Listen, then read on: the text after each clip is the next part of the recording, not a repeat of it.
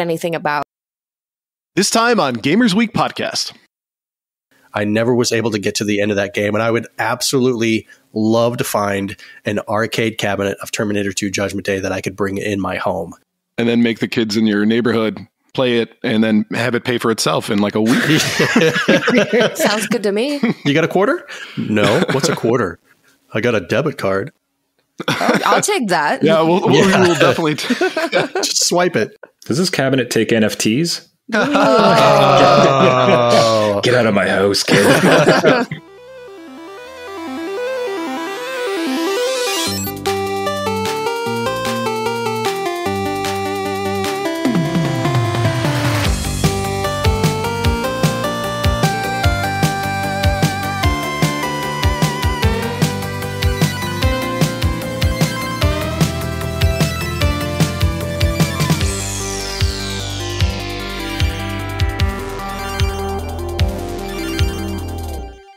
All right, guys, you ready to kick this thing off? Let's do it. Background music creeps in. Do. All right, everybody, welcome to the Gamers Week podcast. Like the name says, we analyze the best, worst, and weirdest headlines of the past week in the video game industry. This is episode 5. Today is Wednesday, January 19th, 2022. I said that right. Yes, nailed it. I don't need your attitude. My name is Ryan, a.k.a. Ruan, a.k.a. Rye Bread. And I have with me two excellent people who I'm really excited to introduce. I've got Blue, a.k.a. Blur, and the one and only Donnie G. Retro. How are you guys doing today? We didn't decide on Okay, these nicknames that he's referring to were drunk typed by Donnie the other night. So they're typos that have now become canon, but the problem was we didn't come up with one for Donnie. Just have to wait for one of the other of us to get drunk and start texting. It has to happen organically. You want it to come from the heart. Right. I guess that's touching. And for this week, I'd like to be known as the Donnie G, the one and only under the weather Donnie G Retro. Well, we hope that you feel better, and we appreciate you being a trooper here and coming in and podcasting with us today. I wouldn't miss it. Which brings me to my another excellent surprise we have for today's episode. We have a guest. Without further ado, I want to go ahead and introduce Trevor from the New Dad Gaming Podcast, one of my favorite podcasts of all time. Trevor, how are you doing today? Doing very good. And it's an interesting requirement to be on this podcast. So it seems I have to drink and text you my drunk username I'm going to be called. We're fine with that as well, by the way. some slur on Trevor, or it just keeps on going, I think. Right. Multiple R's, Trevor. Or how my son pronounced it, Tweva. Nice. I'll allow it. Wonderful to be here, guys. Thank you so much for having me. It's a pleasure. Excellent. And by the way, we are big fans of the New Dad Gaming Podcast. We've been listening to it, me personally, for a while. So you don't have to be a dad to enjoy it. It's outstanding.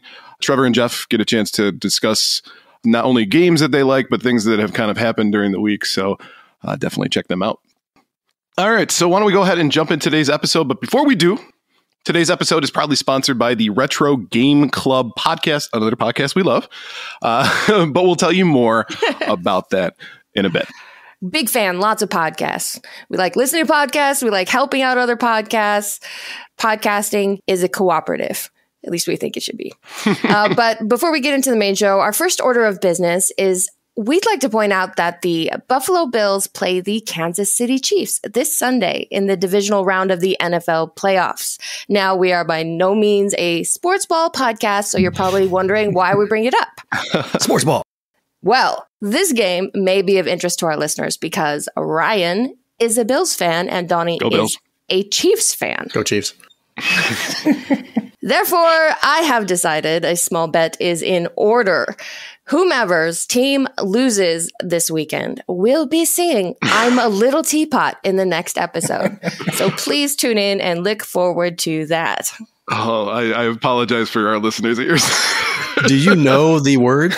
Please tell me there's a live stream where the actions to the song will also be performed. That might end up on our Twitter. I would love to see that. And not only that, but we each have to wear, or the person that loses has to wear one of those big little Bo Peep frilly dresses with the blonde wig and the curls. I don't own one of those, but you're going to lose. Sure, so you I don't. would suggest that you would go out and buy one. I'll Goodwill that stuff all day long. Stakes keep getting higher. This is great. All right. So why don't we go ahead and jump into our review segment for the day? So Donnie, do you mind taking this one? Sure.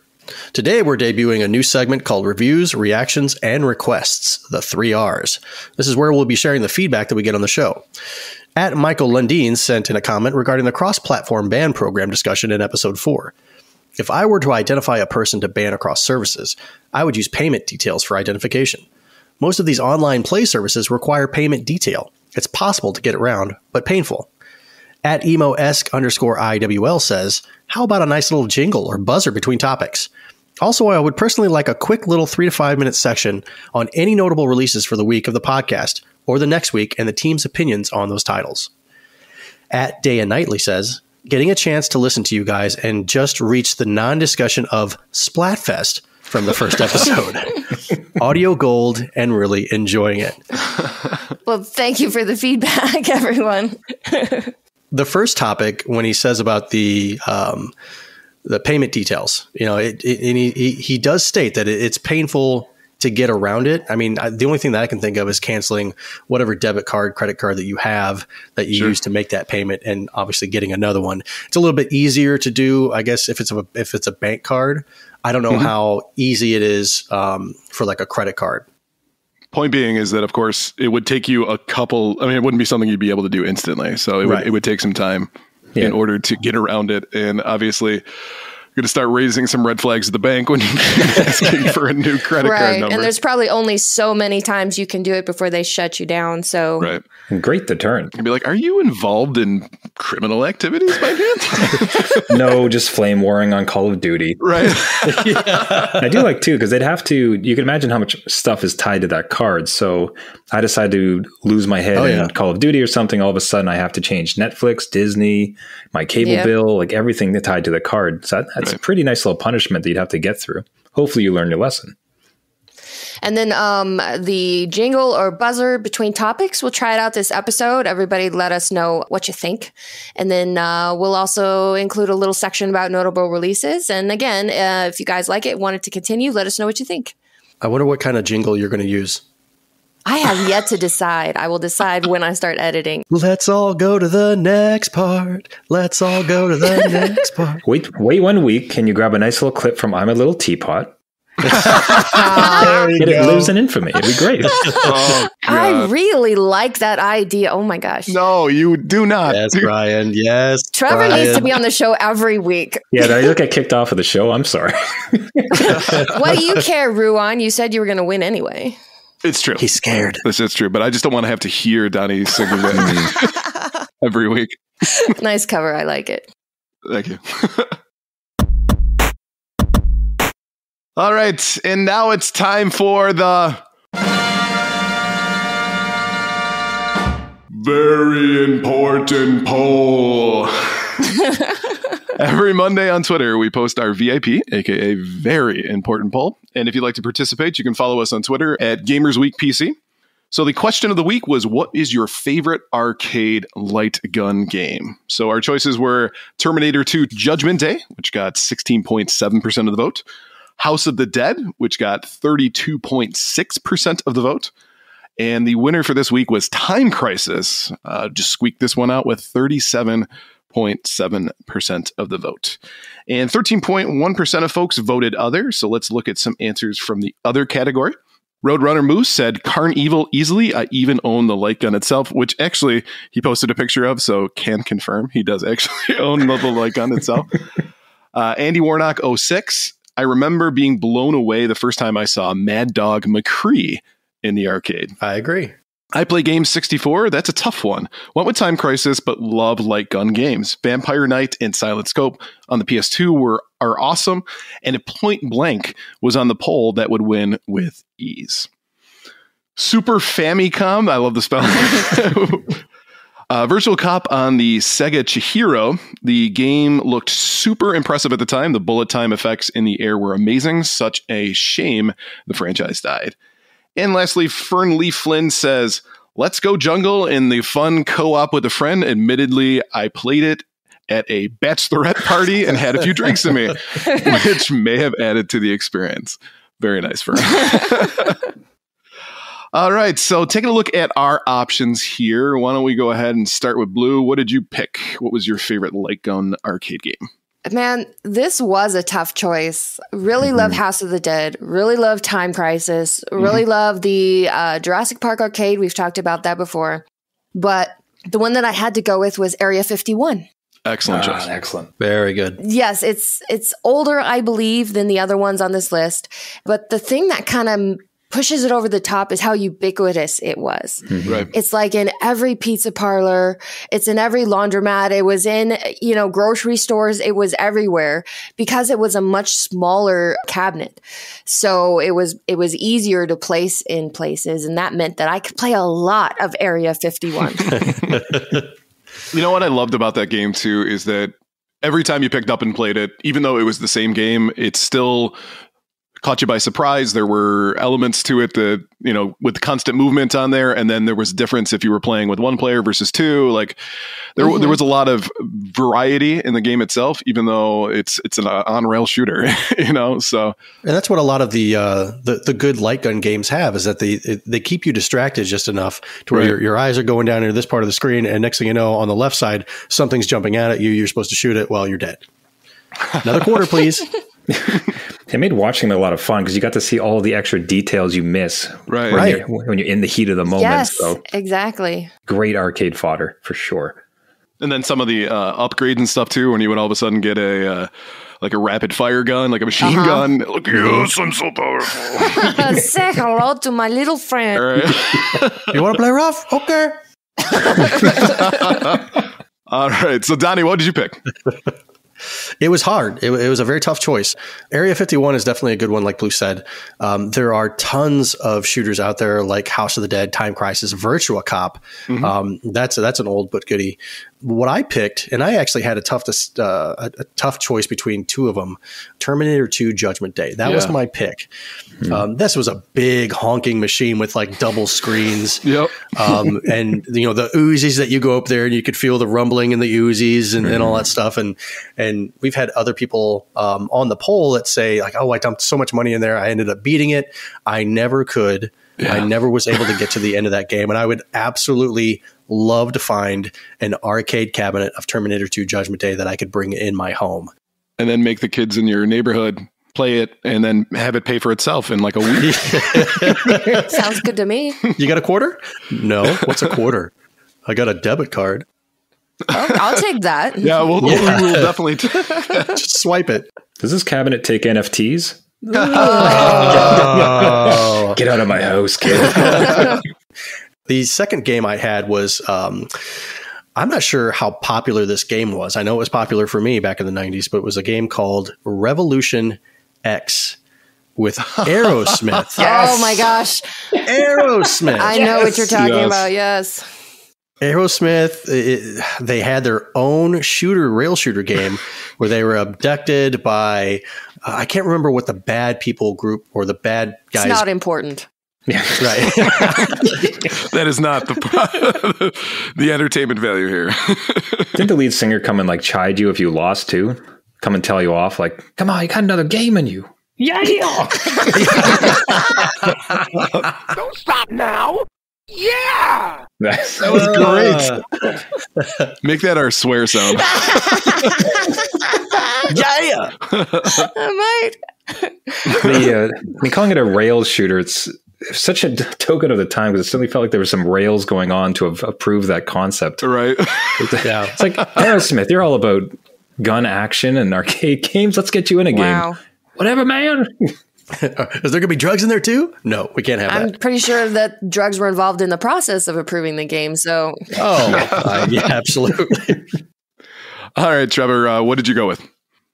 So I agree with all the sentiment here. Won't go over it. I think if I had to choose one of the three, I went with other. But if I had to choose one of the three, Time Crisis with the pedal for ducking and reloading.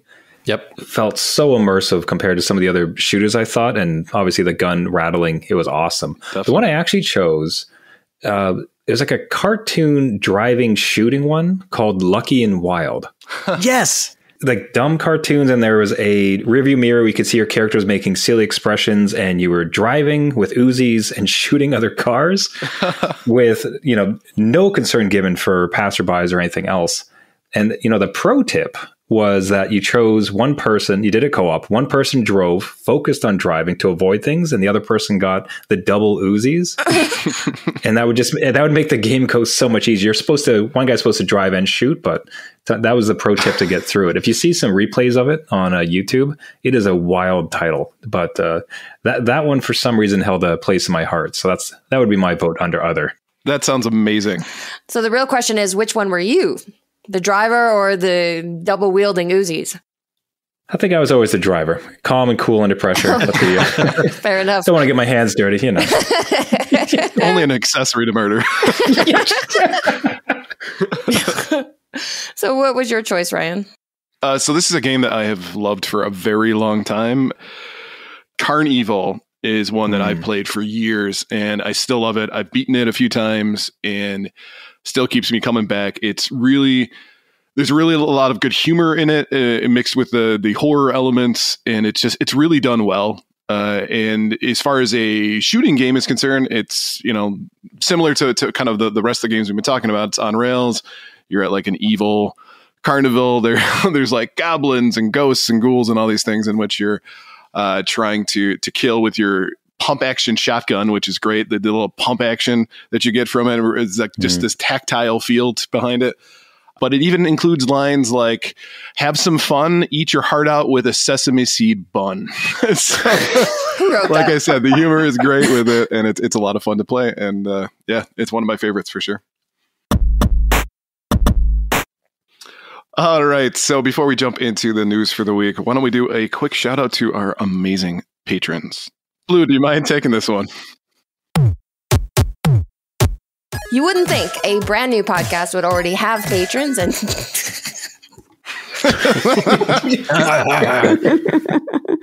oh God, okay. We got the giggles tonight. I love it.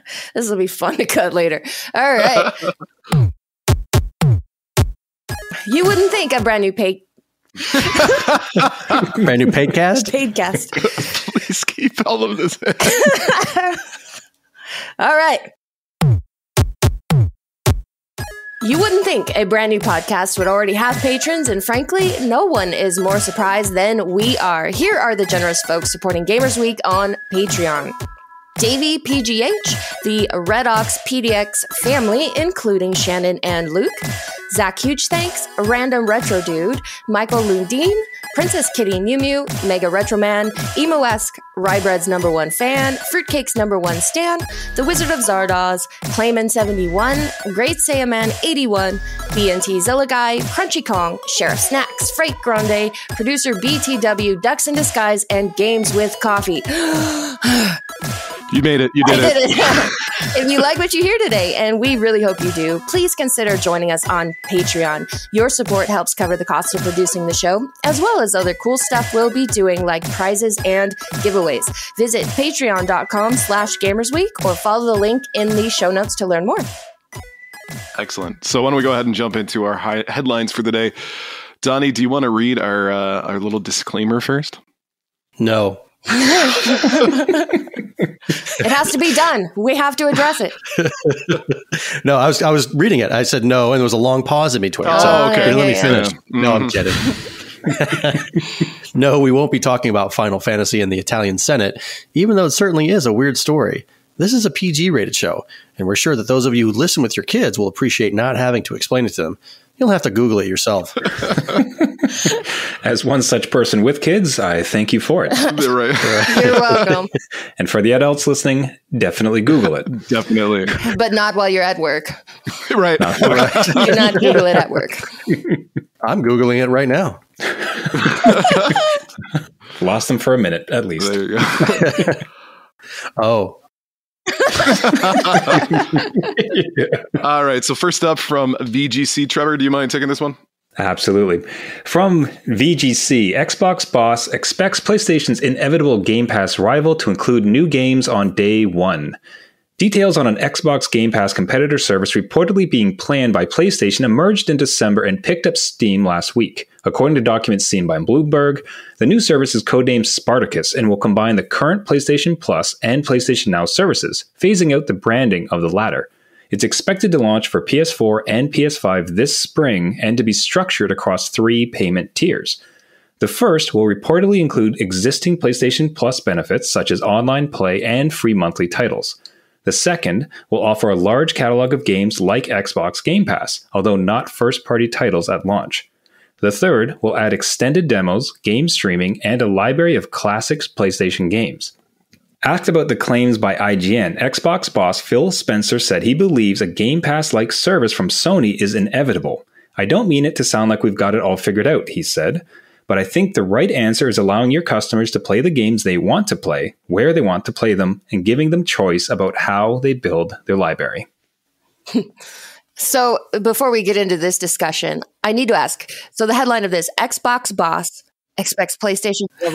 Like, is this something that all the gaming journalists have agreed upon? Is that particular phrase, Xbox boss?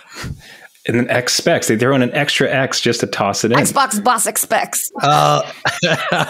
Xbox boss expectantly expects. It's like they know what kind of show we run, and then they're just trolling us. It sounds like vocal warm-ups, like Xbox boss expects, Xbox boss expects. Right, exactly. I would just like to say that Trevor pronounced it perfectly 2 times. I was so worried. Xbox boss. My tongue was just terrified reading it. My eyes were going, my brain was going, my tongue was just like, no. I mean, my hat's off to you, Trevor, because I could not do it last week. I'm excited about the potential of a PlayStation streaming service like the Game Pass, because I am an unabetted fan of the Game Pass. I mentioned a lot on the show, and especially from a family perspective, just a wealth of games, being able to download any of them to the kid's delight, try it. Hey, turns out the kid doesn't like it. I didn't lose $80 in the process. Right. And the thought that PlayStation's getting into the game as well, really exciting. And I think that it's interesting that this is where the industry is going. I'm not complaining. I think it's great. But years ago, this would have been an afterthought. Nobody would want to do this because there was so much more money in purchasing physical games and having that collection and everything like that. That was the business model. And now it has shifted so much into basically cloud-based gaming. This seems to be what we can expect out of these companies moving forward. And eventually, and we talked about this too before, the idea that Xbox and PlayStation will eventually just be something you plug into your TV to access this stuff. Dongle. Right, the dongle, if you will. But in the end of the day, if it makes gaming more accessible to you and your friends, then by all means, I think it's great. Does it really? I mean, if you think about how much money it's going to cost to access that content, and not to mention the fact that I know that broadband is widely available for most of the homes, especially in the United States, but not everybody has it. Not everybody has access to that. So if I still wanted to play my, and I looked away, I still wanted to play my PlayStation, my N64, my NES, I could still do that as a physical medium collector, but you're right. It does create the ease of being able to just plug in a system, download that game and play it. But then you're talking about a continuous price gouge and I guess I use the term price gouge. I probably shouldn't use that one, but they're going to continue to get money from us for something that we should have been paid off a long time ago. It's like a student loan that you're never going to get out from underneath. Right. Wow, that hurts. That's too close to home for me. Me too. And, you have a really good point, though. I have the PlayStation Now, and I really like it. It's a great way to try out games, like Trevor was saying, with no monetary risk. The thing that I don't like about it is that it seems like most of the titles are not available for download for whatever reason. They only have some that can be downloaded to play on your console, and others have to be streamed. And if you're streaming it from their service, you can't take screenshots, you can't record video. And like you were saying, Donnie, if your broadband sucks, you might have trouble, which I know definitely where I live, the little tiny town where I live, the it's pretty good, but I wouldn't bet my life on it. It's okay. It's not bad. And you bring up an interesting point, because I think that one of the other aspects to this is that because physical media is available to you, obviously this whole service doesn't have an effect on you. But eventually, if that's the way the industry goes, where it's just only downloadable content or cloud-based gaming, you may find that people don't end up adopting that kind of, or that future in regards to accessibility for them. Mm-hmm. Yeah, dude, it's certainly concerning, because the thought that its success would herald the death of physical media is certainly worrying for many reasons. A, just ownership. B, accessibility for like the downloads that you mentioned as well. So as I will say, like, to kind of taper my previous point, as excited as I am for these streaming services, it's certainly something we need to be wary of, I think, and something they need to earn our trust on, that they're good stewards of this idea, that it's not price gouging, like Donnie said. It's not the loss of physical media, like you guys pointed out, that people won't be able to access it. So, that exciting days, but we need to certainly walk carefully forward to make sure we're not leaving anyone behind and ruining this pastime. Right. I agree. From comicbook.com, new Donkey Kong game for Nintendo Switch rumored to be in development. Mentioned in a recent podcast from Nate the Hate, who has previously had scoops associated with upcoming video games, a new Donkey Kong title was mentioned to be in the works at Nintendo. However, outside of this simple confirmation that Nintendo is developing said game, Nate didn't have much more knowledge on the subject. He stated that he's... that just seems... God.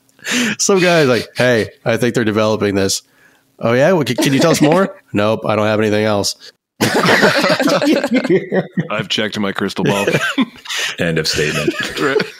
Don't quote me. He stated that he's not sure if it's meant to be a 2D title or a 3D title, and also went on to say that he's still uncertain about the possibility of it being revealed and released this year. The one important piece of conjecture that he did add, however, tied back in Super Nintendo World, which is Nintendo's theme park at Universal Studios in Japan. At this time, a new Donkey Kong section of the park is being built and is set to open in the future. Nate hypothesized that this new Donkey Kong game for Nintendo Switch could somehow be associated with the theme park that Nintendo is currently creating. While it's uncertain how these two projects might intertwine with one another, this could be the reason why Nintendo has yet to announce this new Donkey Kong game just yet. I mean, it does sound like a very non-newsy story coming out of comicbook.com. The only reason I think that we bring it up here is that, I mean, it seems legit. It's been a long time since Tropical Freeze. It feels like it should be about time. And then the other thing is that Nate the Hate, whatever his inside scoop is, he's been right before many times in the past. I don't know if he's got the uncle at Nintendo or what, but he does seem to know. Yeah, Tropical Freeze was 2014. Wow. So it's been a spell. Yeah. So let me give you guys a pitch. So Donkey Kong World, the physical space, the actual amusement park. Kids are running up certain sections like platforms, things like that. Online players in the game get to throw barrels at the kids to knock them off. Real barrels? Real barrels, yeah. This is like an episode of Wipeout then. Exactly. Oh, dude. Exactly. I love that idea. That is the best thing I've ever heard in my entire life. And I want to be a kid dodging barrels. No, I want to throw the barrels. Right. Because you're a sadist. Yeah. Nintendo's foray into augmented reality is just chucking barrels at their kids. That's not a bad idea. Like they could be on steel girders and no safety harnesses, nothing like that, and they just drop down. And sorry, it's a play at your own risk. You signed the waiver before you came in. Deal with it. In all seriousness, do you have any ideas what you would want out of a new Donkey Kong game? Not 3D. What I would worry about is they do a 3D open world type of thing. Perhaps they can do it well, but it would feel like to stay true to Donkey Kong would be keep it 2D, just do a really great title like Tropical Freeze was. What do you guys think? I don't know. They're doing it with Kirby. Oh, true. That looks pretty good, though. So they might be able to do it. It might not be so bad. But in general, I will agree with you that I prefer 2D to 3D. Yeah, I was a much bigger fan of Donkey Kong Country than I was on Donkey Kong 64, even though DK64 is not a bad game per se. The platforming in Donkey Kong Country and even Tropical Freeze is really, really well done. I think, again, too, one of the worries that I run into is that everything has to be 3D nowadays. With Donkey Kong, because of its legacy, it's one of those titles that doesn't have to, in my opinion, have to be 3D in order for it to have a home in the modern space. So I would bring me another Donkey Kong Country, and I will be a very, very happy man. Yeah, it's simple, really. We did get a 2D Metroid, so I guess you never know. Well, that's a good point. Nice. Yeah, I kind of foresee something like maybe if it was something with Donkey Kong in the terms of Tetris 99, where you have multiple people battling it out with like the classic Donkey Kong stages, however modernized. I kind of just brainstormed this idea, but however you can, it's working. It's though. genius. It's working. I would envision something like that, and I would like to see something like that. I do not want Donkey Kong 99 before we get Dr. Mario 99. That seems really, really unfair Or to Zelda me. 99. Yeah, Donkey Kong 99. That sounds awesome. That could be a good time. No. Imagine if it's for mobile though. Ooh, you just killed it. Why did I say that? I'm sorry. Why did I say that? Don't you blaspheme in here.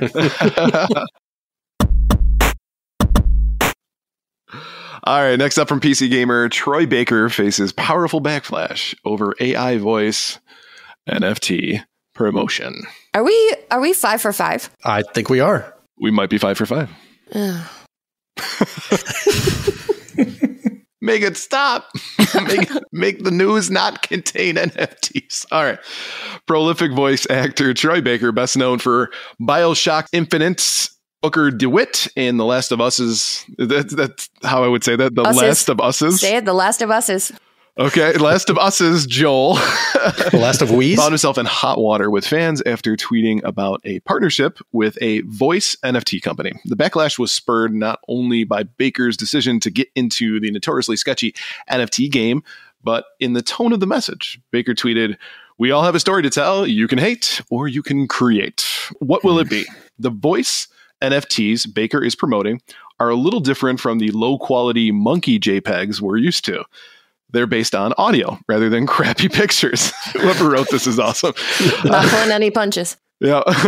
The Voiceverse NFT account purports to explain what they're all about, although, to be honest, I don't know what most of it actually is supposed to be. There are some expressions of support scattered here and there in the responses to Baker's tweet, but overall the reaction was powerfully negative. The blowback was enough to cause Baker to clarify his reasons for taking up the NFT cause, although gave no indication that he's rethinking his position. "I always want to be part of the conversation, even if sometimes that finds me in the midst of a loud one." Baker said in a brief follow-up Twitter thread, "The hate/create part might have been a bit antagonistic. Hope y'all will forgive me for that." Pretty much. Like, it's a really interesting position we find ourselves in, where you seem to have, like, on one side of you all of these voices saying that NFTs and blockchain and crypto and all this kind of stuff, like, these are the future. You got to get in now. If you're smart, you'll get in now. And then it seems like you have the other voice, you know, as far as these things are targeted to gamers, then you've got the gaming audience saying, no, this is crap. We don't want it. Stop trying to force it on us. I mean, even the New York Times recently ran a piece that was entitled "Crypto Enthusiasts Meet Their Match, Angry Gamers." The gaming world has been so vocal about how much we do not want this stuff in our games that even the New York Times is taking notice. But on the other hand, you have companies like Konami. They decided to celebrate Castlevania 35th anniversary. Well, they did an auction of NFTs. Grown. Now, that sounds like a horrible betrayal to Castlevania fans from a company that we really wanted more from. Well, you'd be about right. But Konami ended up making over $162,000 on this NFT auction. One piece even sold for over $26,000. Wow. So if you put these two factors together, it doesn't matter how much the gamers say, we do not want NFTs in our games. If you only need a couple of people to spend this kind of money, companies will keep doing it. I don't think the collective gamer audience is going to be the ones buying NFTs. It's going to be the super rich who can afford it. And this is NFTs based on audio. So does this mean if somebody our podcast, can somebody just, I don't know, download the podcast, run it in Audacity, take a clip and say, I own this clip. I'm going to sell it as an NFT. I mean, how can they say, well, no, that's not your voice. That's my voice. How can you tell? Yeah, I bought your voice. Right. Yeah, I own your voice. I own you now. How does that work? So here's the explanation of what this voice NFT company, here's what they said. Voice NFTs provide unlimited, perpetual access to the underlying AI voice that the NFT represents ownership of. If you own a voice NFT, you can create all kinds of voice content. And you will own all of the IP, the thread states. Imagine being able to create customized audiobooks, YouTube videos, e-learning lectures, or even podcasts with your favorite voice, all without the hassle of additional legal work. This also allows people with limited resources to access professional-grade voices more easily. So this is going to basically eliminate voice talent. All you have to do is just record your voice once, and this AI thing will create something in that person's voice. Is that what I'm getting at? I guess, but why does that need to be an NFT? Why couldn't that just be like a subscription service? Great question. Have these people met the internet before? Because it's like, what I'm going to buy Troy Baker's voice, and the very first thing I do is, hi, I'm Troy Baker. I'm a complete jackass. And that's produce that constantly with the AI, ad nauseum. You got to respect a certain energy and new things, new technologies. What could the benefits be? Like, what interesting things could be created? Wonderful. But then something like this, I think you hit the nail on the head. One of the biggest critiques of NFTs I've seen has been, this is currently services that you can buy, but you've just you said Web3, crypto, and NFT, and all of a sudden you want it to blow up 10 times in value. So it feels so unfortunately scammy. And to see it weasel its way into something like the art of voiceover, into the art of game making, man, does it hurt. Like, it's just... What I look forward to hopefully happening is a year from now, when we review the year 2022, we'll be able to look back on the whole NFT craze and go, hey, wasn't that fun? We were right. All right, next up from VGC, PS5 and Xbox Series X scalper claims he's creating young entrepreneurs. Try to keep your blood pressure under control. I heard a slight groan coming from Trevor on that one. Oh, man. All right. Jack Bayless of Aftermarket Arbitrage runs a subscription service where members pay him £30 a month to be informed of new restocks of valuable goods such as the PlayStation 5 and Xbox Series X. With 1,500 subscribers, Bayless is now in a position where he claims to be earning £45,000 a month. And that works out to $61,000 by helping other people buy desirable items in bulk and reselling them at higher prices, often before the rest of the public have a chance to buy them at the original cost. But despite claiming he's, quote, very in tune with his moral compass and conscious that families can't buy consoles because of his business, he told Sky News that he believed the benefits outweigh the drawbacks. To me, owning the PS5 or an Xbox isn't a necessity. It's a luxury, okay? If you can afford to spend £450, spending the extra £100 should be pretty marginal. Bayless claimed that many of his subscribers are very young, and he's helping them create their own business. They spend more time with the family, with their kids, he said. We've then had one of our members. He was £20,000 in gambling debt, and we took him on. He's been with us for a year. He's now in the clear, and he's made a significant amount of money.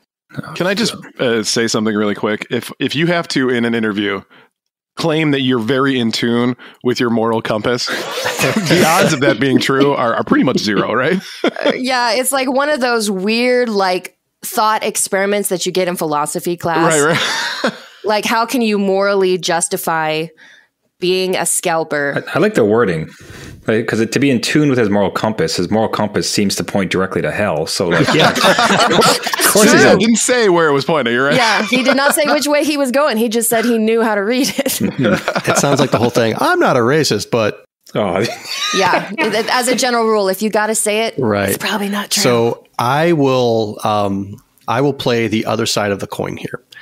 I agree with Jack, but I also disagree. And I'll tell you why.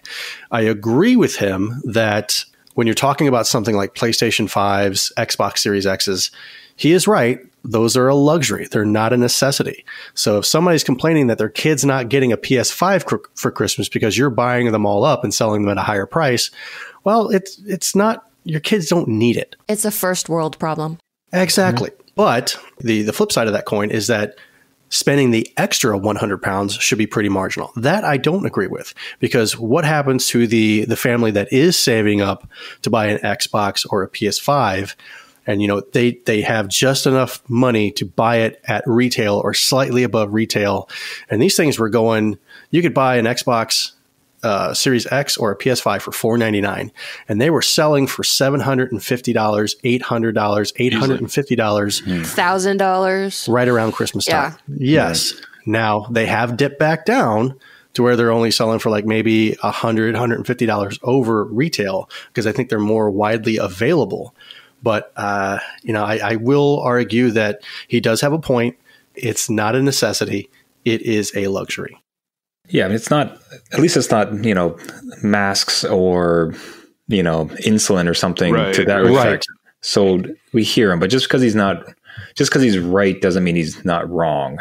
How's that goes? It's by the letter of the law, but not the intent. As much as it is a luxury to rob those moments of joy from a particular segment such as this, that is ultimately kind of like a joy machine from what this thing is, like to target it specifically and have it ruined by them is unconscionable. This entire saga has been sad from beginning to end, and I don't know if there's what can be done to make it a bit better, but like, darn this guy. I don't know. I mean, there's a word for this: profiteering.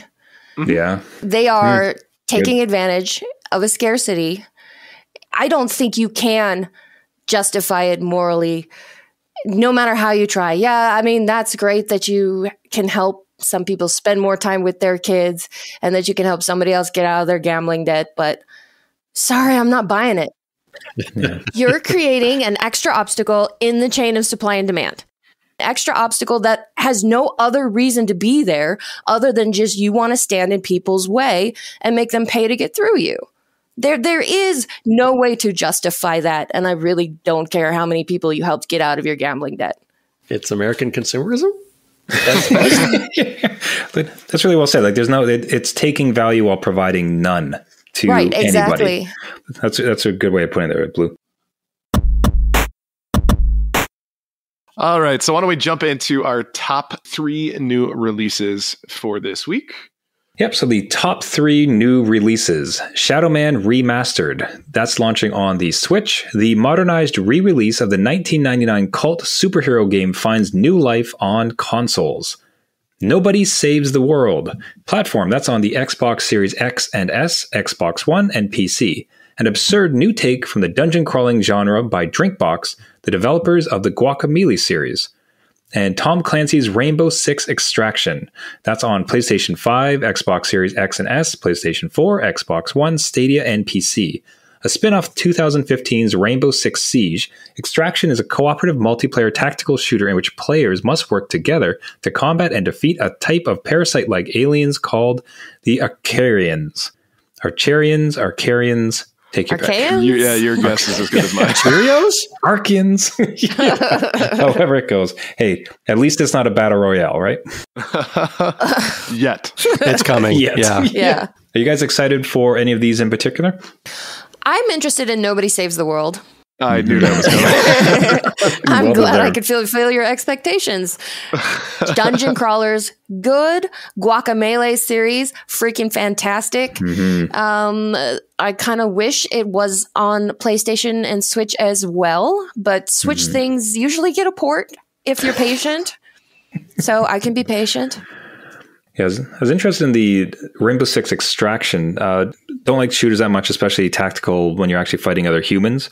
What was interesting about this one, it wasn't just, okay, let's add zombies and it's the exact same game. It was, let's take this really tight, this very weighty, this very well-honed shooter series, and as opposed to going against another team of actual people in a tense standoff, it's now you versus, PvE, I think they call that? Yeah.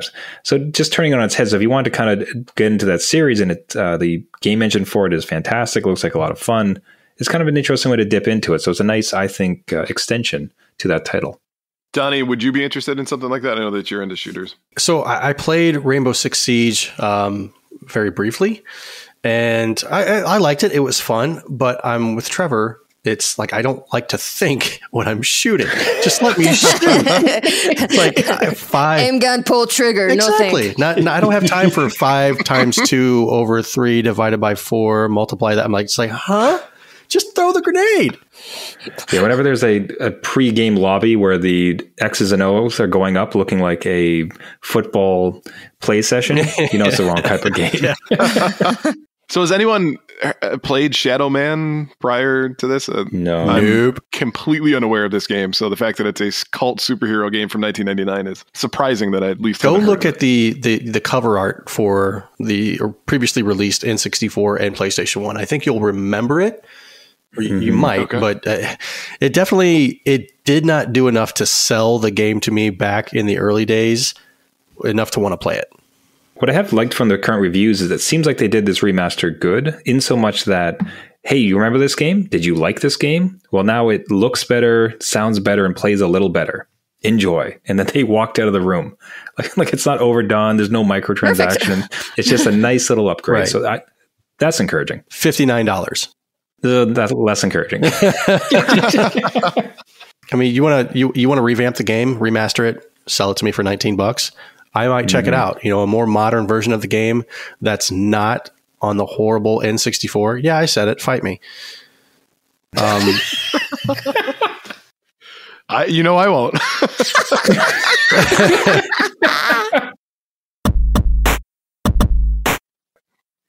All right. So before we jump into our main topic for today, why don't we talk about our sponsor, Donnie.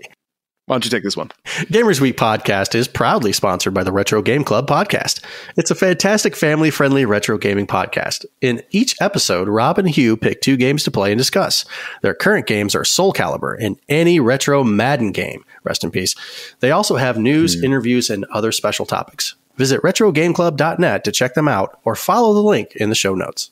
And by the way, big congratulations to you guys. Sounds like you had a fantastic amount of downloads on the most recent episode. So hooray, good job, guys. What a way to launch your season 4. Congratulations. Huzzah. The website, you got to check it out. Like the way that they break down the discussion on each of the episodes, it's like what hardware are they on, what emulation hacks they're doing, games. It's beautiful. It's something I may need to emulate. It's excellent. Definitely check out the website. All right, so why don't we talk about our main topic for today? So from The Ringer, and I'm sure you're all expecting this to the surprise of no one. Or the surprise of everyone. That we're covering it. It's not that we weren't surprised that it happened. The fact that we're covering it is that Microsoft purchase of Activision Blizzard encapsulates an industry in a single deal. So on January 10th, Phil Spencer, the head of Xbox and executive vice president of gaming at Microsoft, said on the New York Times podcast Sway that he hadn't come to get into any kind of finger wagging at other companies specifically. One of Microsoft's prominent partners, the preposterous but benign video game conglomerate. What's that? Prosperous, not preposterous. Is it prosperous? Yes. All right. Prosperously preposterous. All right. They're doing good, but benighted video game. Okay. Specifically, one of Microsoft's prominent partners, the prosperous but benighted video game conglomerate Activision Blizzard. Spencer declined to engage in what he termed virtue shaming, saying, "I would rather help other companies than try to get into punishing. I don't think my job is out there to punish other companies." Spencer won't be able to duck questions about Activision on the basis of it being another company now, because Microsoft and Activision are about to be part of the same company. On Tuesday, the Wall Street Journal reported that Microsoft had agreed to buy Activision Blizzard in an all-cash deal valued at $75.5 billion. That's a lot of suitcases stuffed with money. Yup. The acquisition, which is the largest ever all-cash purchase of a U.S. company, not to mention the most expensive acquisition in Microsoft's history and the biggest in video game history by roughly a factor of 6, would bolster the Xbox maker's video game revenue by roughly half and would make Microsoft the world's third largest video game company after Sony and Tencent.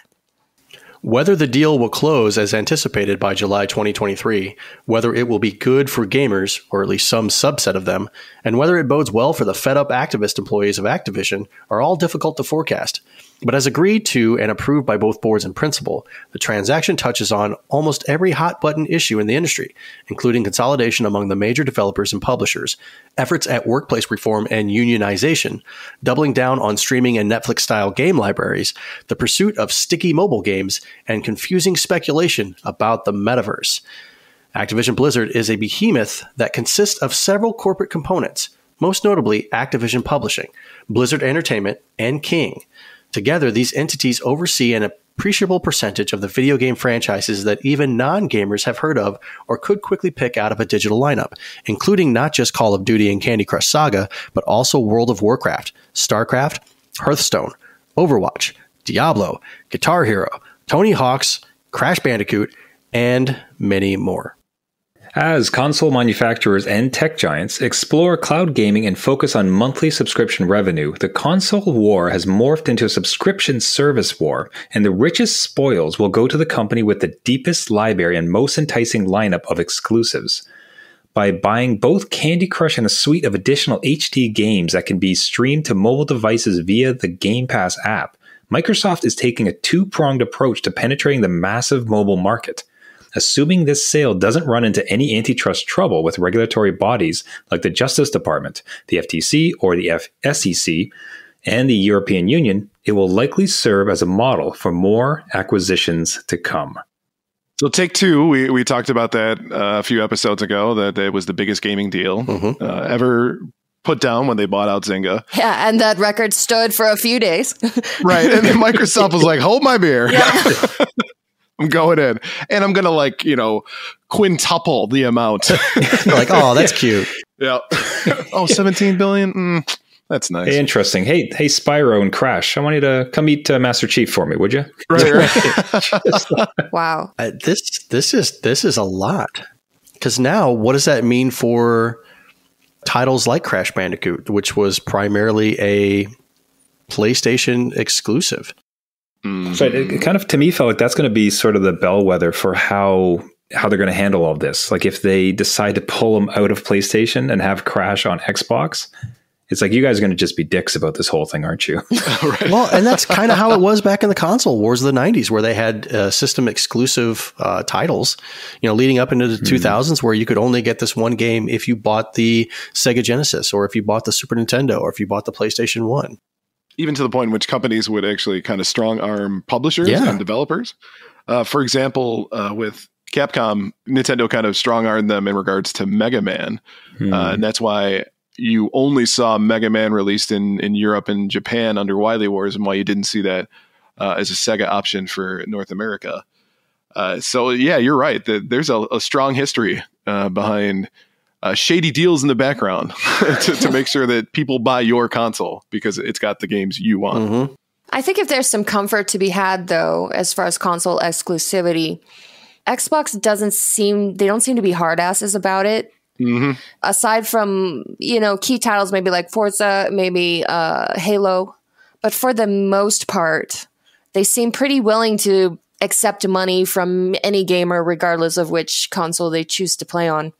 They have at least verbally kind of, when they bought Bethesda, kind of calmed everybody down and says, relax. It's not our intention to keep Bethesda games only on Xbox. Having said that, though, the more studios, the more companies that they get under their banner, it could be kind of like a slow creep of exclusivity, slowly catching on until eventually they've scooped enough people under their Game Pass to where everything's exclusive and it doesn't matter anymore. But I mean, it would behoove them to have an exclusive game on for their console in order to get people to buy it. But also they're making money off of this when people buy it from Sony. So actually, I think probably makes more sense to just get the licensing money off of that too. So we're talking like you release it on Microsoft, give it a year and a half or something like that, and then release it out to everything. And I think they've done that with a lot of their titles. So, I mean, this is a crazy good business move on them.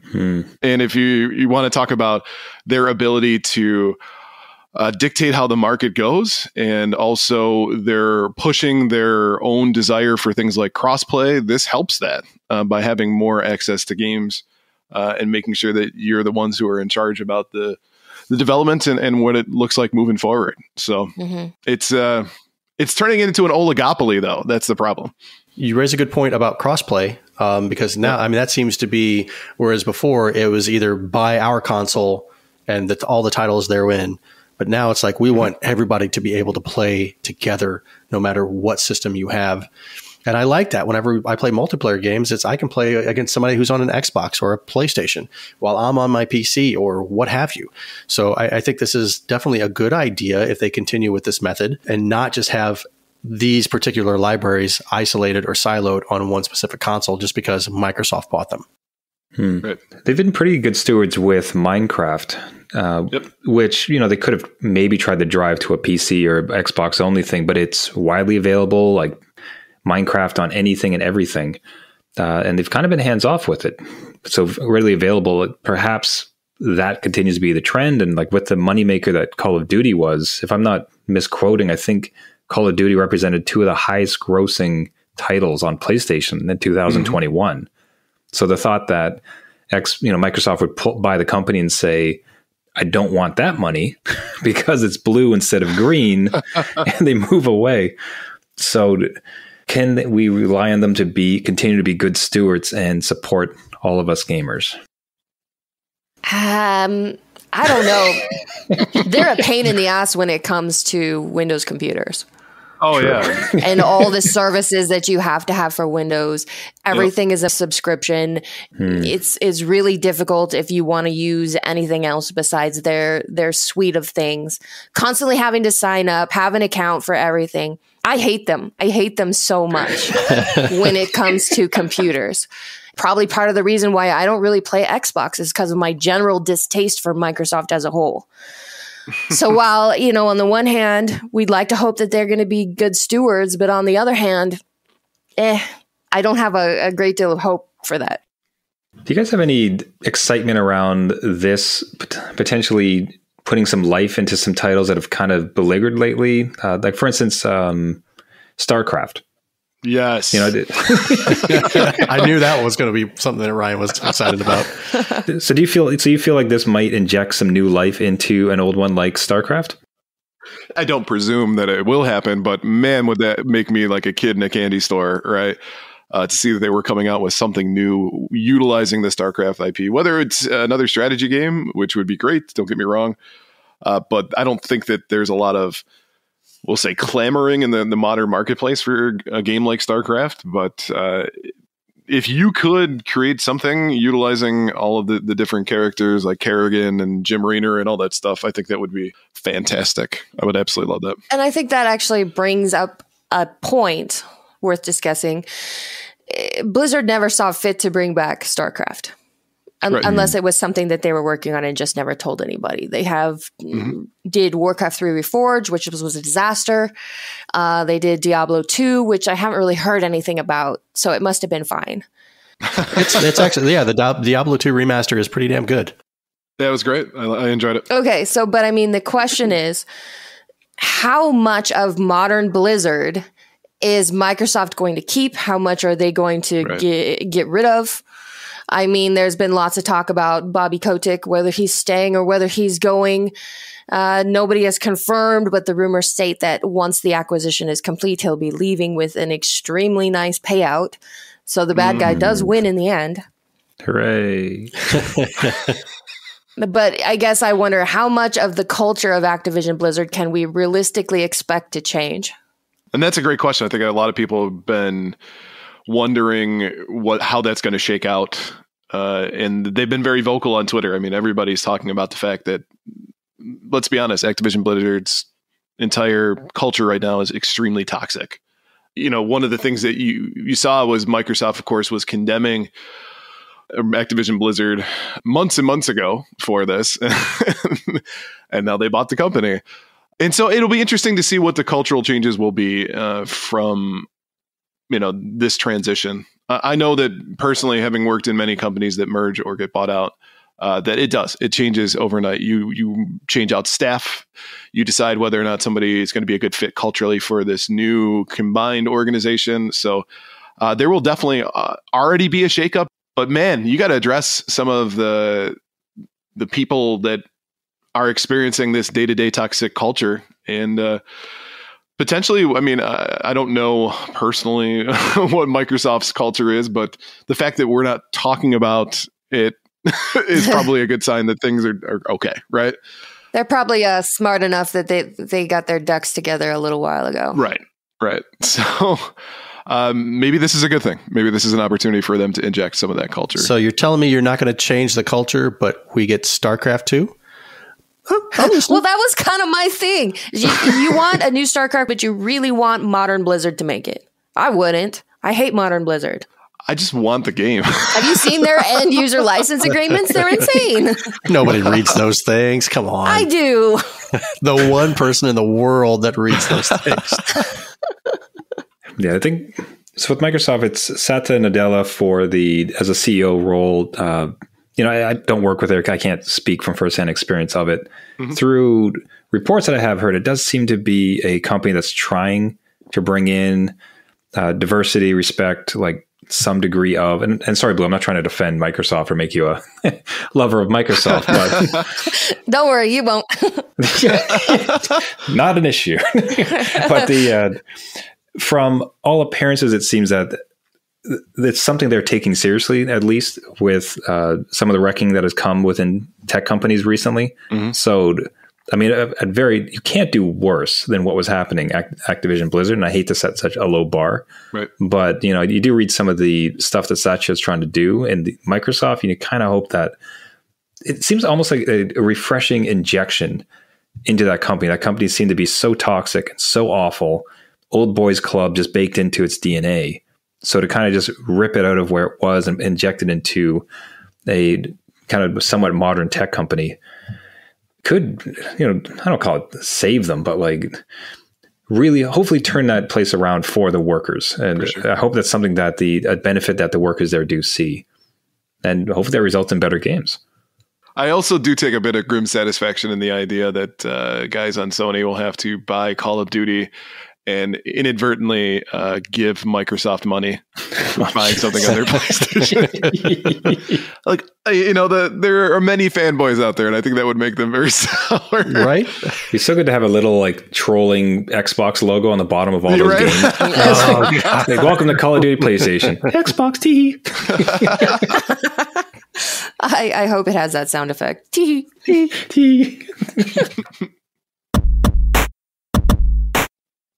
All right, so why don't we go ahead and jump into Professor Rybrad's Gaming History 101. Professor Rybrad, are you ready?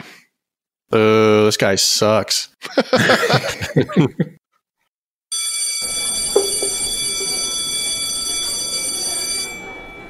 All right, thank you for coming, students. Please take your seats. Welcome back to Professor Rybrad's Gaming History 101. In today's lesson, we will discuss on why on every single game that you own, and that you purchase, rather, nowadays in the US, comes this little tiny black box in the corner of your box art that includes a letter and tells you who the game is intended for and why.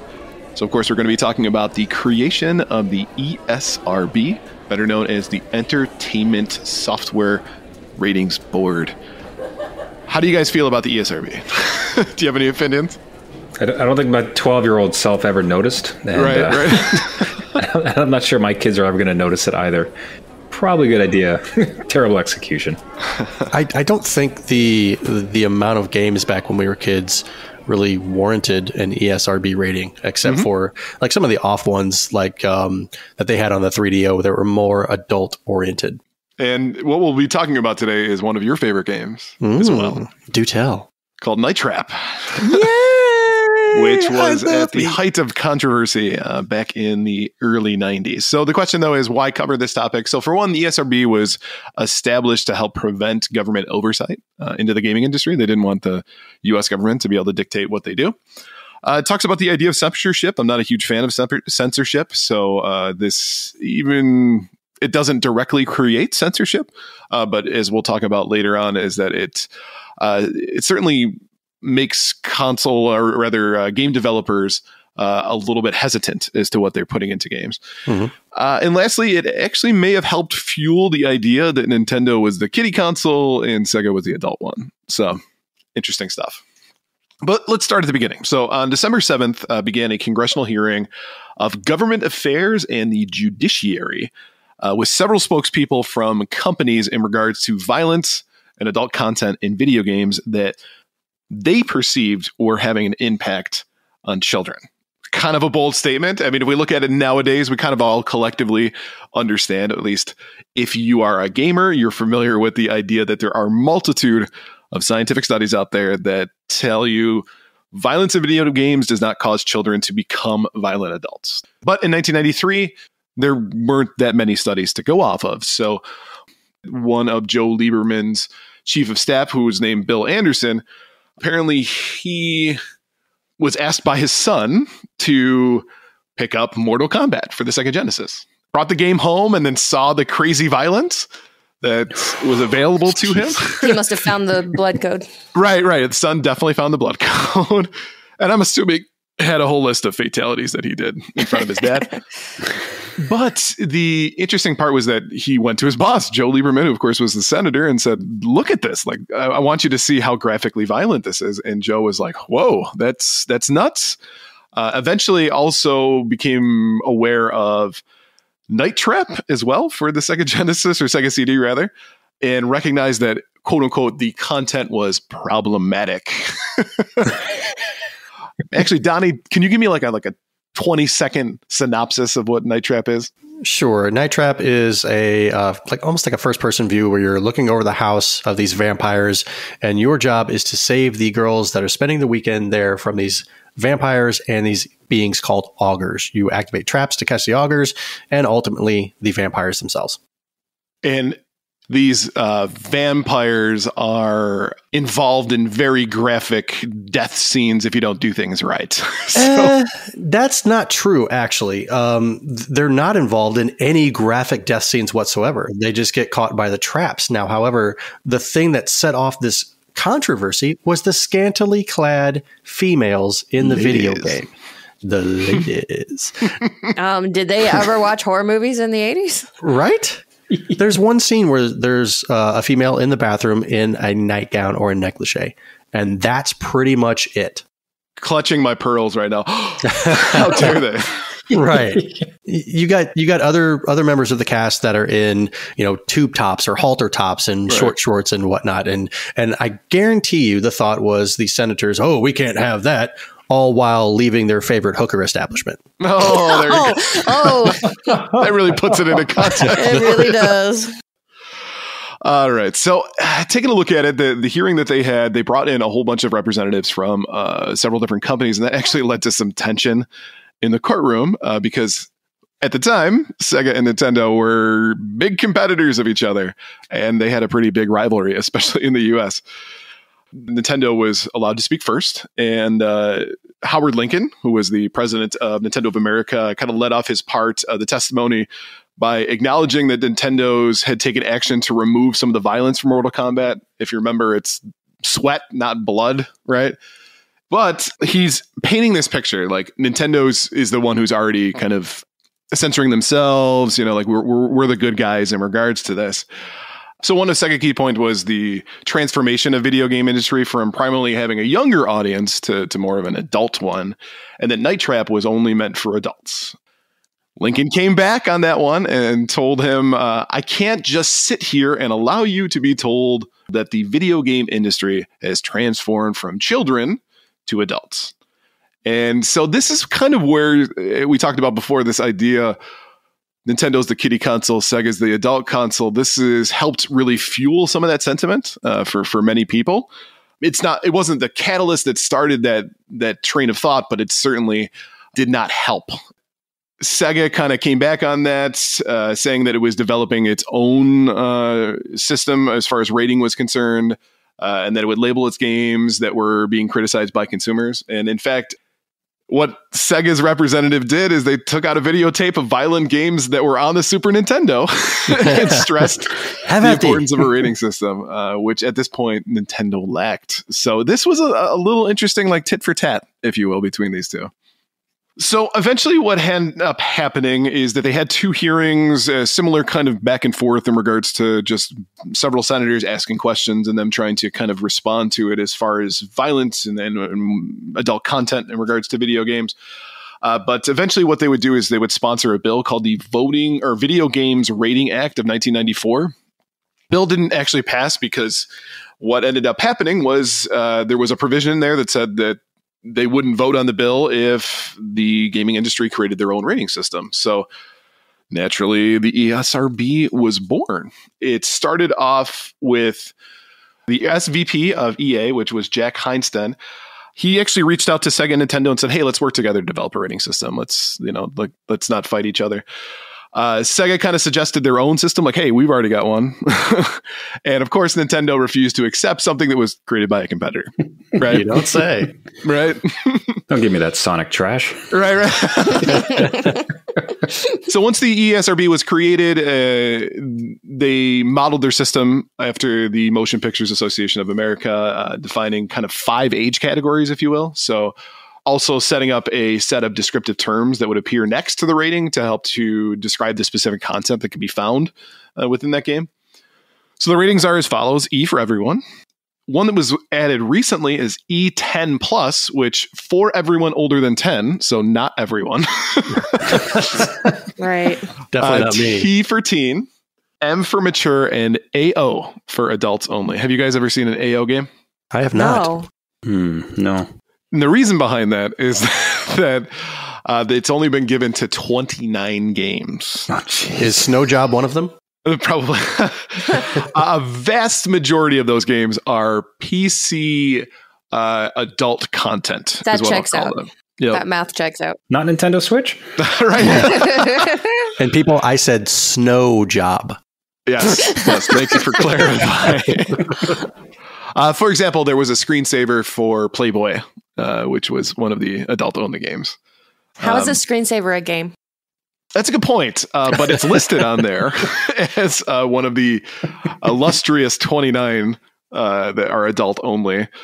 Most of the games, though, that are on there no longer are on there. So similar to how what studios will do is when they get like an NC-17 rating on a movie, they'll remove some of the content that's graphic to reduce that to an R.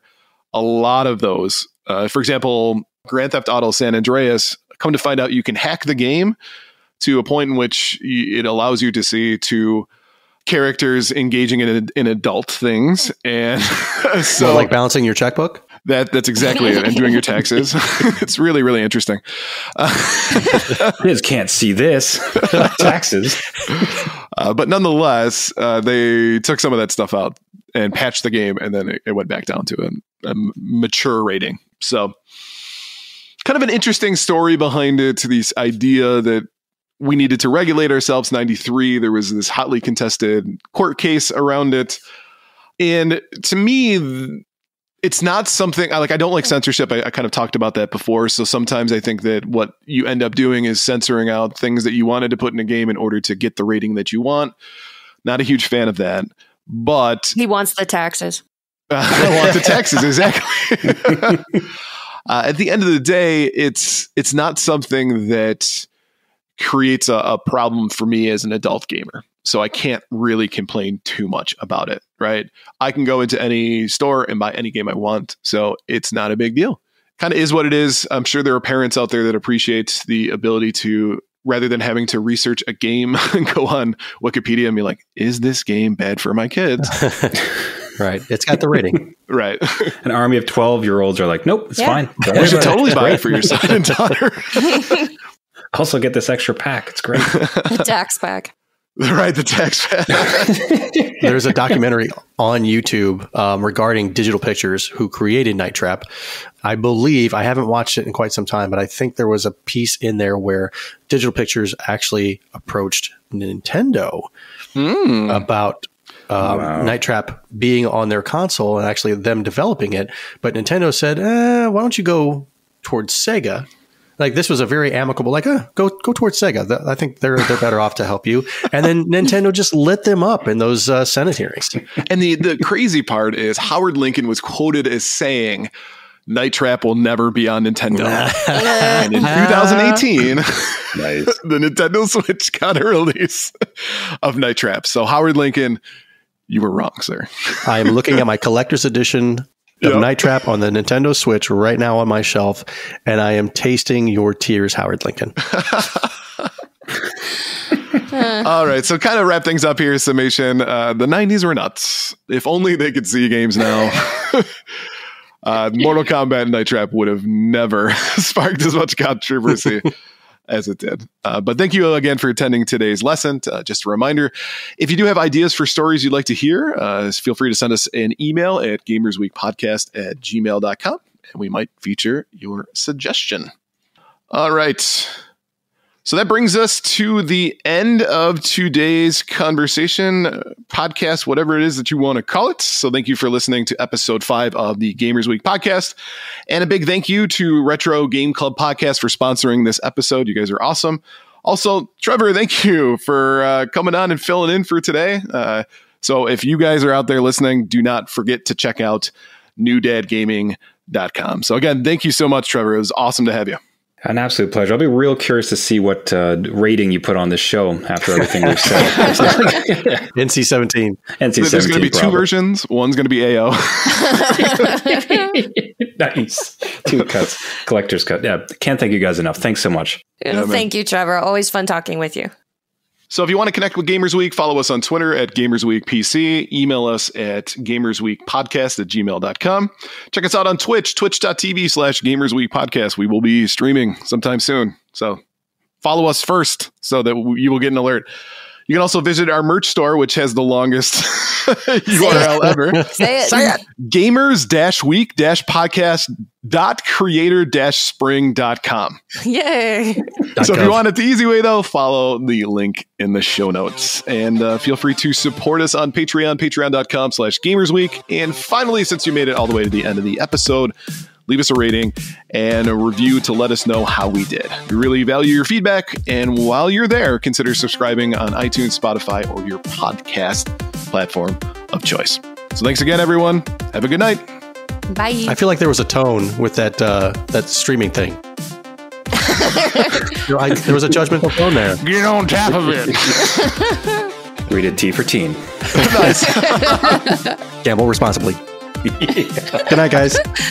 Good night.